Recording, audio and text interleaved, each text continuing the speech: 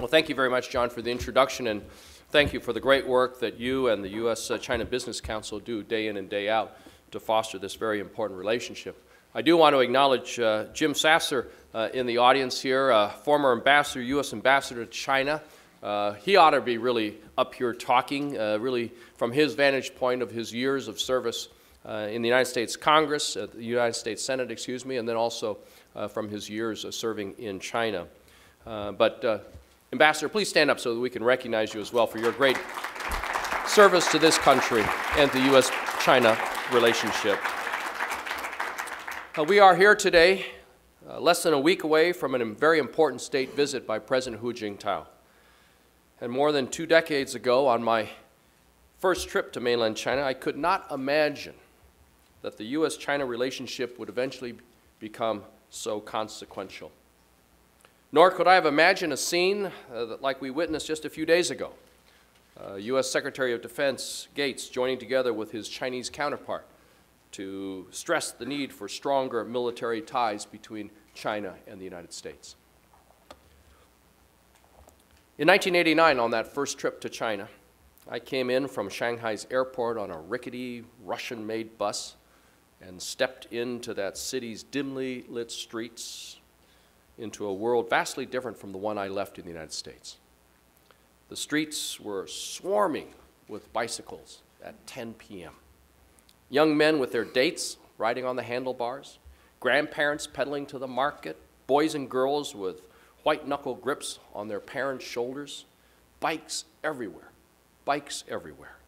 And Shanghai then was a very gritty industrial city filled with nothing but low-rise buildings. There were no skyscrapers and very few automobiles. There was little sign of what was to come. Today, Shanghai's skyline is dotted with more than 400 skyscrapers. And if you go to the Shanghai World Financial Center, one of the tallest buildings in the world, you can actually stay at the Park Hyatt Hotel with a lobby on the 79th floor. And those bikes that I saw on my very first visit have been replaced by cars, elevated freeways, maglev trains shuttling people and commerce at a very frenetic pace. To see it is to be awed. And I am every time I visit China. The explosive growth in places like Shanghai have helped lift almost 200 million people out of poverty. And in the years ahead, hundreds of millions more Chinese will join the middle class. The United States welcomes this growth because it's good for the people of China. It's good for the global economy. And it's good for U.S. companies who offer world-class products and services that can improve the quality of life and the standard of living for the people of China, while providing jobs for Americans back here at home. With the U.S. China Business Council's help, this has become perhaps the most important bilateral trading relationship.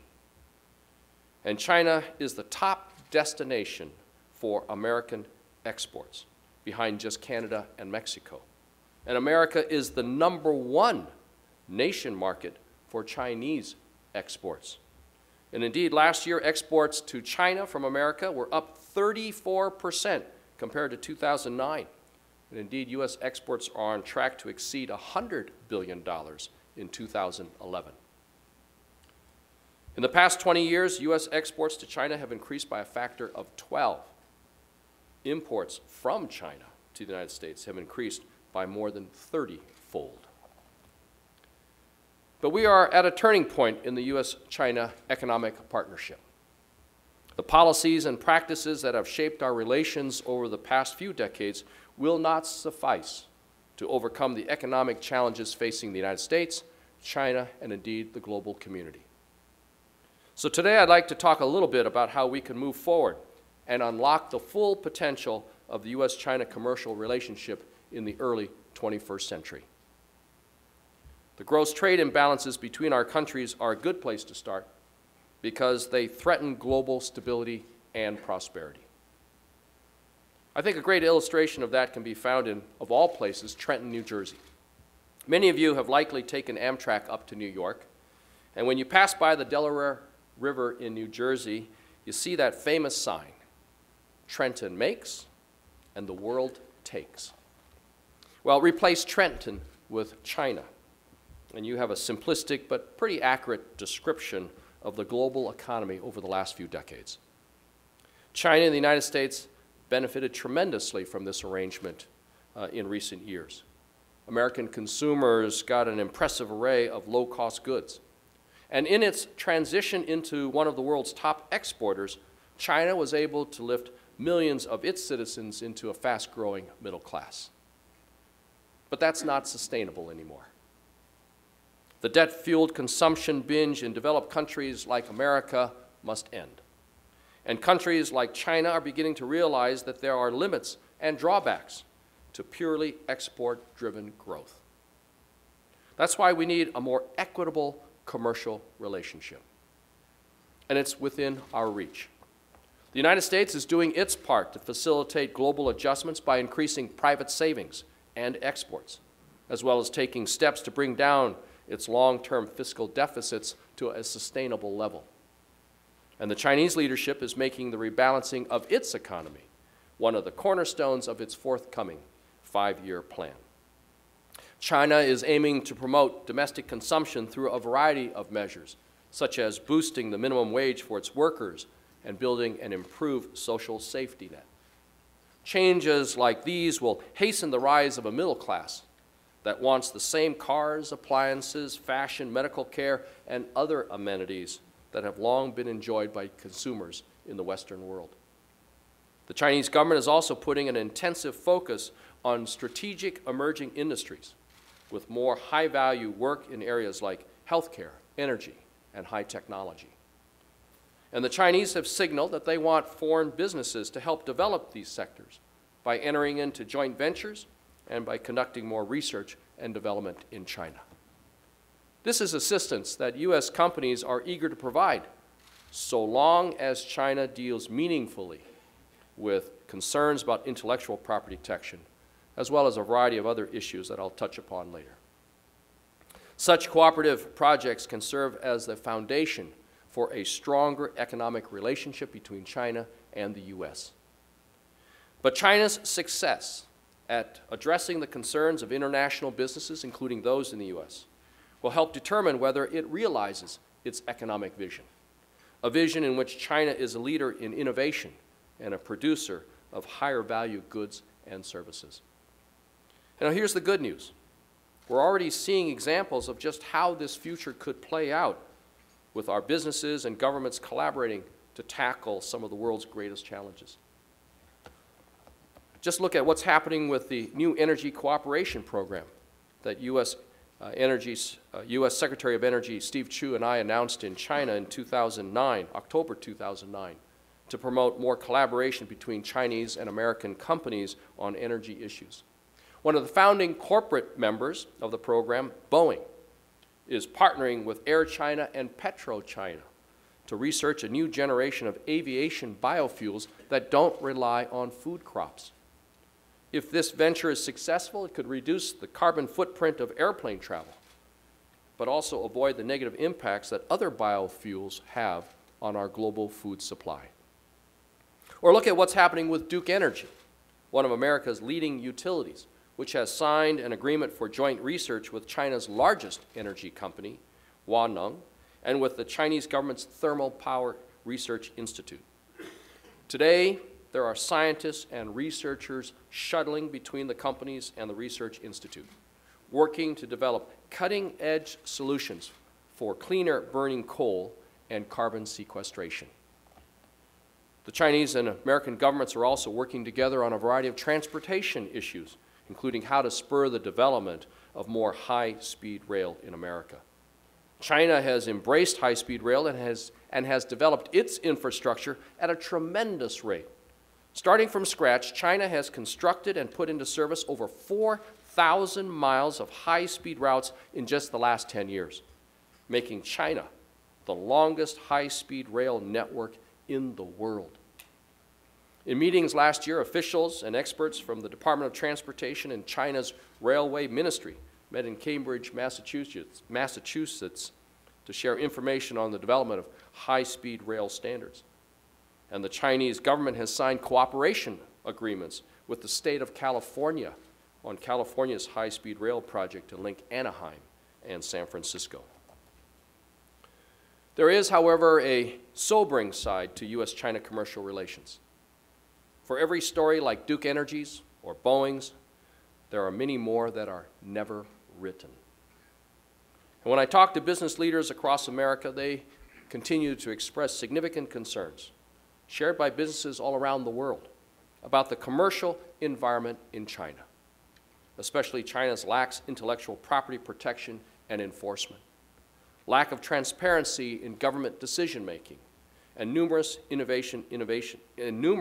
indigenous innovation policies that work to preclude foreign companies from vying for Chinese government contracts, because these policies mandate that products must be made, conceived, and designed in China. It's important to note that since China formally joined the WTO 9 years ago, it has made important progress opening its markets. Tariffs have come down, property rights are steadily evolving, and great strides have been made to free the flow of commerce across China's borders. On balance, the competitive playing field in China is fair to foreign firms, and we commend the Chinese for that progress over the last 10 years. And it's also not lost on countries in the West that on our march toward industrialization, we sometimes protected native industries with policies that today would mobilize an army of WTO lawyers in opposition.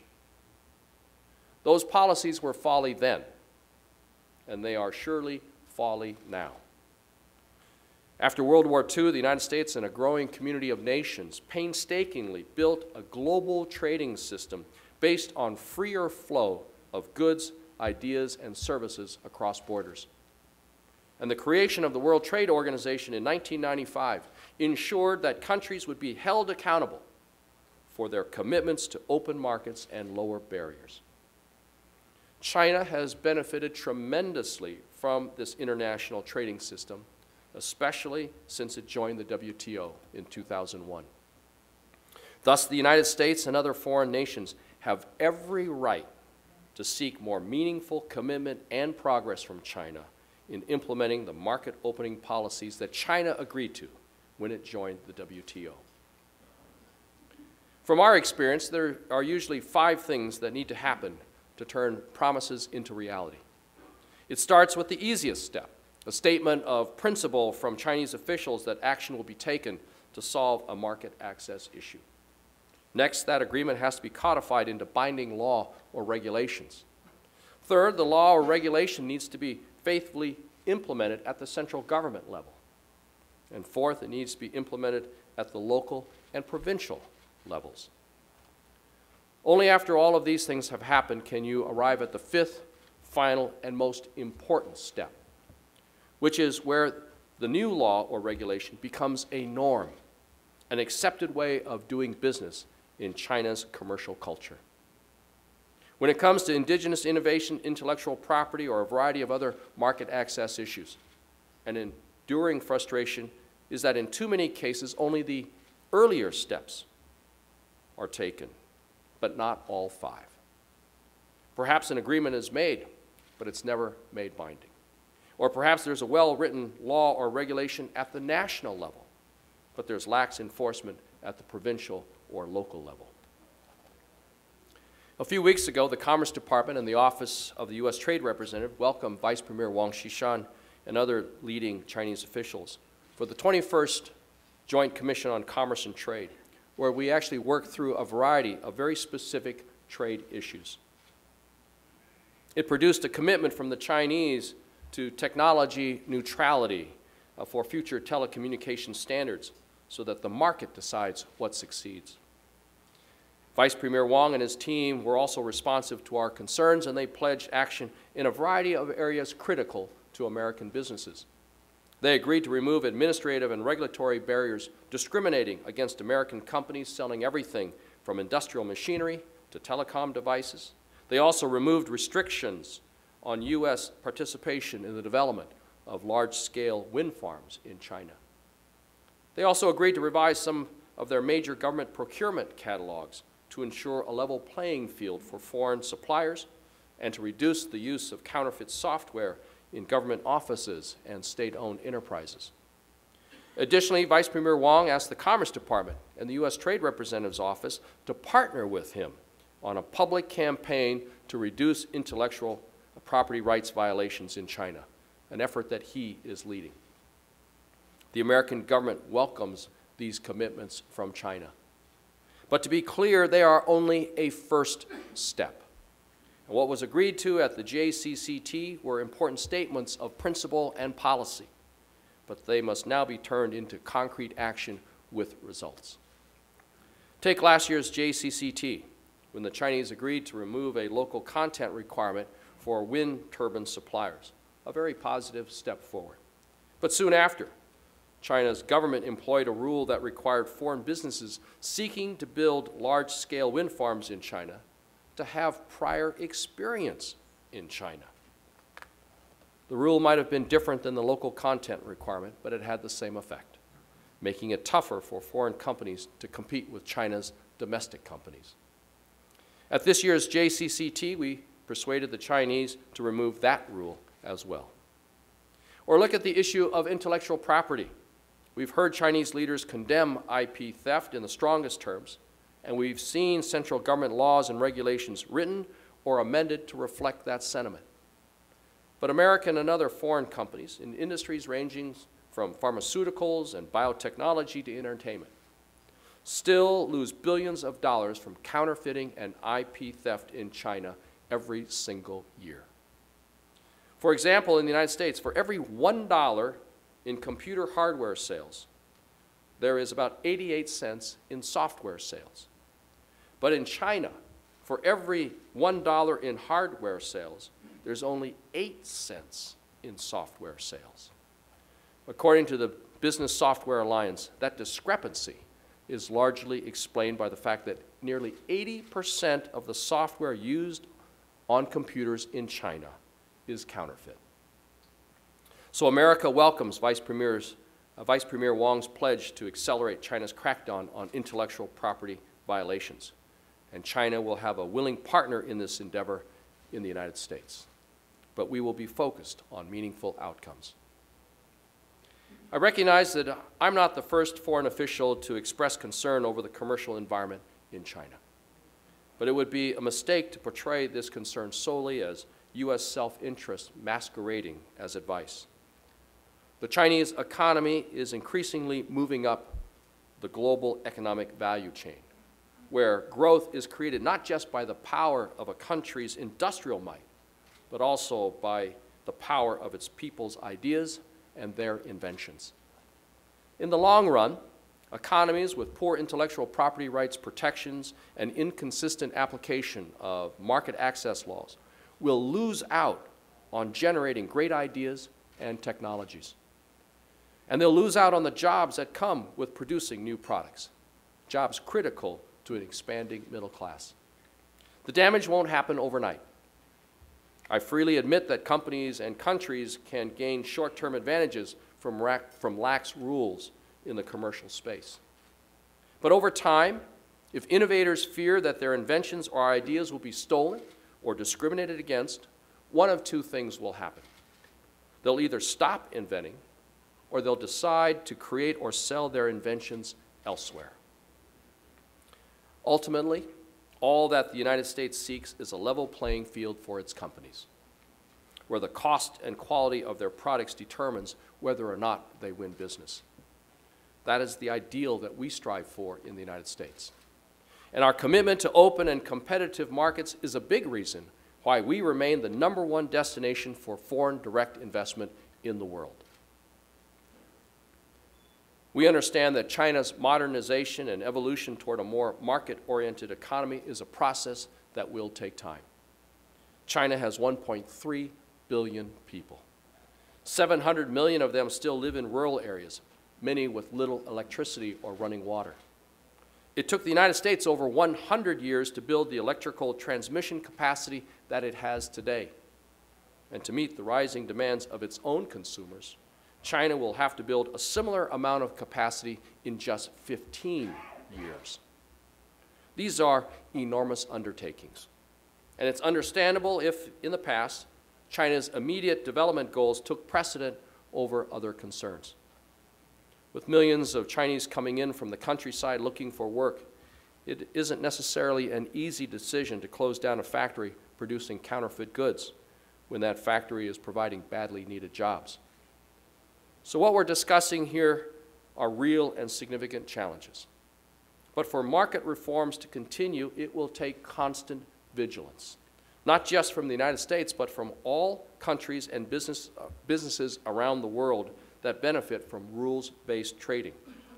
It will also require vigilance from Chinese business and government leaders who themselves have a strong stake in ensuring that China is friendly to global innovation and international competition.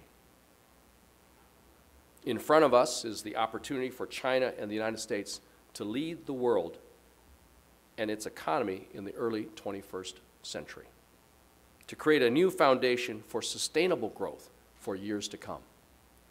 We can't tell exactly what that future will look like, but we can be certain that it will be a better future if China and the United States government pursue cooperation over confrontation in the economic sphere. Cooperation that will put millions of our people, both of our peoples, to work. Cooperation that will develop technologies to solve the most pressing environmental, economic, and social challenges facing the world today. This is the great opportunity before the United States and China. We simply have to seize it. Thank you very much.